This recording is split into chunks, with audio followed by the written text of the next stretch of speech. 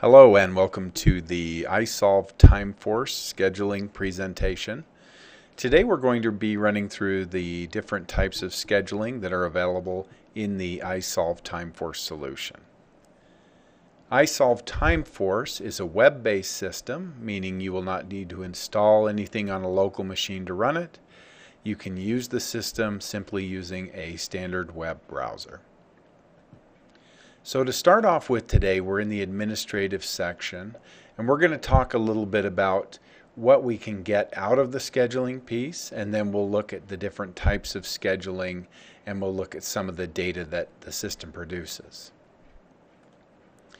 Now, the iSolved TimeForce solution is a scheduler that allows you to track errors. So, for example, if somebody comes in late, the system will let you know. If they left early or left late, or if they worked too many hours. So it's going to be monitoring the attendance of the employee and notifying us of issues. In this area here, we decide what we want to be notified of by simply checking the boxes. And on the right side of the screen, we can check boxes to receive email notifications for certain error events. For example, if an employee does not show up to work, we would check unscheduled absence and have the system email us when the employee did not come in. So the end result of the scheduling is going to be attendance monitoring. It's going to keep an eye on that for you. There are a lot of different reports and views, ways to see this information in the system. We'll look at those a little bit later in the demonstration. For the scheduling, there are two types of scheduling. The first is a dynamic schedule, where the employees change schedules on such a frequent basis that we can't really set a pattern for them. So typically we'll see this in retail, hospitality, the types of industries that are going to run off of demand. So for example, one week I might work certain hours, but the following week I'm working completely different hours. For that type of environment, you'd use what we call our spreadsheet schedule. And the spreadsheet schedule runs off of a weekly basis. So initially I'd select the week that I want to look at, and then I'd select the employees that I want to view. And I'll just grab these first few off of our list here. There's a list of employees alphabetically within the system, or you can simply hit all to see all the employees that are available. And then it's just a matter of highlighting and moving them into the section. Now from there I'm going to hit display schedule, and the system's going to pull up that week's worth of schedules for those employees. Now these are broken up by positions, departments, locations. Depending upon how your organization's structured, you'll see some type of breakup there. Underneath that, we'll see the employees in those positions, departments, etc. Now, for the scheduling, I can simply go click on a day and key in the times that I want the employee to work. For example, here on Sunday, I want the employee to work 10 a.m. to 6 p.m. On Monday, the employee is already scheduled in this case. If I wanted to change his schedule, it'd just be a matter of adjusting the times, and I can change him to work any specific times that I'd like. If I wanted to remove a schedule, I simply hit delete. When I post the schedule at the end of the process, that'll remove that schedule for that employee for that day. Now, in the example of this employee, the employee works multiple shifts. So I can add shift rows into the system and add additional shifts for an employee on a day. For example, if I had an employee that worked 8 to 4:30, but they also worked between, let's say just for example here, 6 o'clock and 10 o'clock in the evening, I could have them work a double by entering it that way. I can have employees work from one day crossing into the next by simply keying in the start time and then keying in, let's say the employee worked until 2 a.m. So I'd key in the end time there. And now the employee's working a double shift, and this shift is going to cross over from Tuesday into Wednesday from 7 p.m. until 2 a.m. Now, as I scroll down the list here, I've got an employee who doesn't have any time on their schedule. I can simply key in the times I want them to work. If an employee has times and I want to move those times to the following week or to another time period, there is a copy feature as well. So if I've created a schedule for specific employees, I could go in and say, I want to take the schedule I created for this week and let's go ahead and move that schedule to this week. And I can specifically tell the system, take it from here, move it to here. Now, from there, we do also have the ability to schedule employees to work specific departments. We could also assign them to work jobs and tasks as well. So we can code the system to do anything that we need it to. I could tell the system, for example, that on Monday, this particular employee is working in this location and I need them performing this specific job. And beyond that, maybe they're working on a specific task as well. So we're going to capture as much detail around the scheduling as we would like.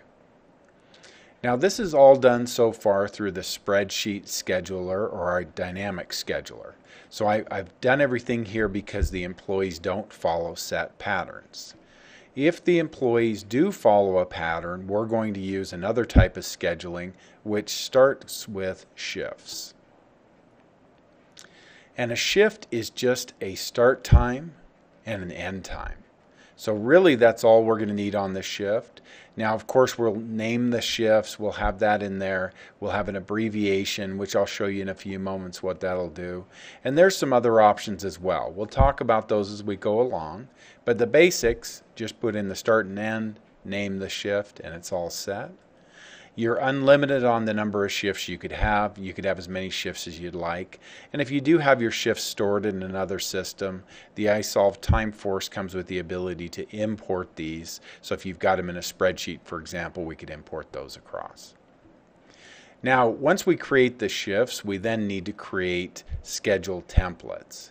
And a schedule template basically takes the shift and ties it to either the day of the week, or it could tie it to some sort of pattern or rotation. So I could go in, for example, and say the first day of a rotation they work these shifts, second day these shifts, third day this shift. On day 4 maybe they're off, day 5 off, day 6 I add them to another shift, and maybe day 7 is off. But I'm creating some sort of pattern. The pattern can be over any time period you'd like. For a 2-week pattern, I change the pattern to 14 days, 28 days, any time period I'd like. It's just a matter of assigning the shifts that they're going to work as part of the pattern.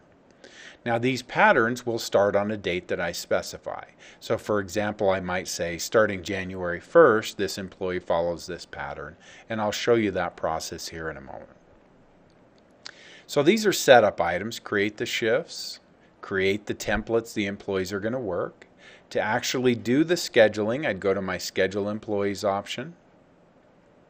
And from here I've got a couple of options. One, I can schedule by the template. So let's take that 7 to 3:30 template that we created and tell the system that starting August 1st, I want the following people to work that template. So I'm going to grab a few people, and then these people, starting on that date, will follow that template that I've set up. Now, it keeps them on that until I change it. So once I assign this, they'll stay on that. So if I had employees that work Monday through Friday 8 to 5, the scheduling is just going to be a one-time deal and I'm done. If the employees change periodically, let's say for example that in December the employees are changing, I could come in and say, all right, as of December 1st, the employees now work this template, and move them to a different template. Now as I do this, I click Assign Employees to assign the employees out. An alternative method of doing that is instead of by template, we're going to do this by employee. Now to do it by employee, I use roughly the same process. I start with the date, so I'm going to say as of August 1st, my effective date. Clint is going to be working this template. Felix is going to be working this template. Ron is going to be working this, and so on down the list. So I can do the employees one at a time, or I could do it in a group. Either way, I can schedule them based on effective dates, and I can schedule as far in advance as I need to. Now for the next portion of the demonstration, we're going to go in and look at the schedules that we've created and see some different views, how this is going to be shown to the end user here. So I'm going to start us off with a daily view, and then we'll look at weekly and monthly as well. For purposes of the demonstration, I'll pull all employees, which is the default, and then from there I'm just going to hit View. And what the screen's now showing me, at the top of the window is a 24-hour clock, and underneath that it's showing me by department. So in this case I've got some employees not assigned to work in a specific department. Down here I've got my cashier, I've got Clint, I've got John Doe in Department A, and so on. And then by department it'll show me the times that the employees are scheduled to work in a little bar graph here. The graph is interactive, so I can click on an individual. So let's go to James's record here, and it'll show me the employee, the date we're looking at. Of course, we're looking at the 9th in this example, and the shift he's assigned to. If I want to change him, I just select a different shift and assign him to that. That effectively overrides it for that date. So if I'm doing a single override, I'd do it from here. If I need to move him to that schedule permanently, I'd switch him via the template. So that's one method. If James is going to be off and I need someone to work for him, I can click Add Schedule, choose a different employee, and then from there choose the shift that I need them to work, and then assign that out. So I can replace employees through here. I can take employees off the schedule or switch shifts. I've got all sorts of options there. Now, another advantage to the daily view, at the bottom of the screen, along with the 24-hour clock going across the top, at the bottom it's showing me coverage. So it's showing me how many people during a specific time period are scheduled. So for example, from 7 a.m. to 8 a.m. I have 9 people, then it goes up to 12, later in the day up to 15, and then tapers off later in the evening, and maybe I have someone working the night shift. And I can, of course, scroll down to see additional information, see all the employees, etc. So that's the daily view. The weekly view, we're going to start the weekly view. We'll run it for the week of Sunday through Saturday, but of course your work week could be different. A little bit different view here, but same basic concept. Now we've got the days of the week going across the top, and then underneath that again we've got the positions, departments, etc. broken up, the individual employees who are working on those, and again interactive. I can click, change the shift, delete, etc. I still have, of course, my ad schedule there as well. The weekly view will give me a little bit different at the bottom. Now it's showing me the number of employees and the total number of hours that are scheduled instead of the coverage we saw a moment ago for the daily. The last view on the list is going to be the monthly view, and this is going to pull up more of just a strictly calendar format. And then on any given day I can see how many people are scheduled. If somebody's scheduled to be off, it'll show them in red. And again, it's interactive, so I can click on a record and it'll pull up the employees who are scheduled for that day, click on an individual, make the changes, etc. This view also will show me a little bit more information. I've got holidays in there, for example, and I can see a little more clearly how many people on a specific day are going to be absent. So if I want to take Bob off the schedule, he's scheduled to be off that day, I could delete him and then add someone else to cover his shift. Now, there is a third type of scheduling available as well in the system. It's what we call assignment schedules. And assignment schedules, you might have noticed that earlier. It's an option there where we were doing the schedule template or employee scheduling. So we've got assignment. And the way the assignment works is assignment is going to be based off the number of people needed to work a specific shift. So for example, let's go down to our test here and hit display. And for this specific template, I've specified that I need multiple people working my 7 to 3 housekeeping. So what this is showing me is it's showing me 3 separate schedules here that need to be filled. And in this case, the schedules have been filled. I've got Jane, Matt, and Cher working on these. If I haven't filled them, and I'll go ahead and remove Jane, for example, from here, the system will have a blank space for all the availables. So let's go ahead and remove a couple of these. So now I've got a couple of blank spaces there, and I can still see that I have one person covering here. So what I would do to schedule is I'd just click the drop down. That'll pull up a list of the employees' names, and I would choose the appropriate person from the list. Then I hit assign to assign them to work that schedule. In this case, the employee's schedule overlaps, so it's forcing me to choose a different employee. It won't allow employees to work shifts that overlap. For example, if I had someone scheduled from 7 to 3, I can't also schedule that same person to work from 11 to 7. If the shifts conflict, it'll automatically catch that. So when you're scheduling, it'll show a master list of the employees that are available, and if there are problems, it'll tell you. Now, this is done during the setup of the schedule template piece. So let's take a look at a little bit of the setup here and see how we got to where we have 3 people assigned here. To do this, if we go back to our schedule templates, this is where we were earlier, and let's create a new one to start off here. I'm going to hit Create Template. You notice the system, in addition to naming the template, and earlier we had named this something along the line of third shift, Monday through Friday, something along those lines. Well, in addition to just the name, we could also put in a date range and a number of employees. So I'm going to make this a 2-week, and I'm going to leave the employee just at the default, which I've got set to 3. From there, I would choose my recurrence for the schedule. In this case, I'll base it off of the days of the weeks, but I could do multiple days, multiple weeks, as we saw earlier. So let's go ahead and add that in.